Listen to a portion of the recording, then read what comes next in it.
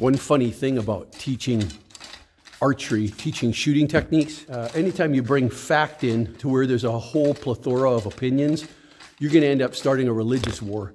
And you're going to get people crapping on you all the time, openly. They do it for everything. They do it in baseball, they do it in basketball, they do it in archery, no difference.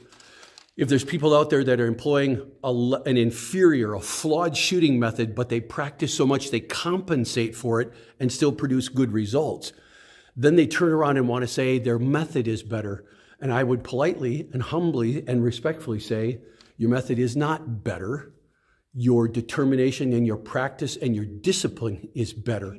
But imagine what would happen if you took all of your discipline, all of your experience, all of your practice, and actually applied a better method.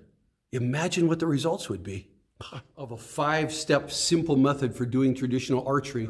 And you end up with a traditional archery method that you can use in competition, that you can use when hunting, with incredible success. Imagine when you were shooting a bow for the very first time, and let me ask you a question.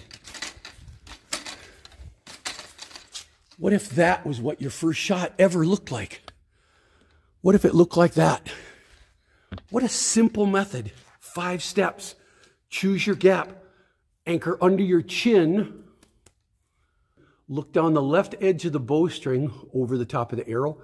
Put the tip of the arrow right on your target. Make a small motion release thing. I could sit here and shoot all day, but what I want you guys to do is go back and rewind, play, rewind, play, and then go out and give this a try.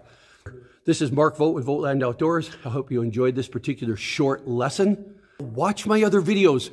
I've been teaching this for a couple of years now. I've got thousands of subscribers, hundreds of thousands of views going on worldwide. There are people that are seeing the usefulness of this method to teach people to shoot accurately from the moment they pick a bow up. We'll see you out there.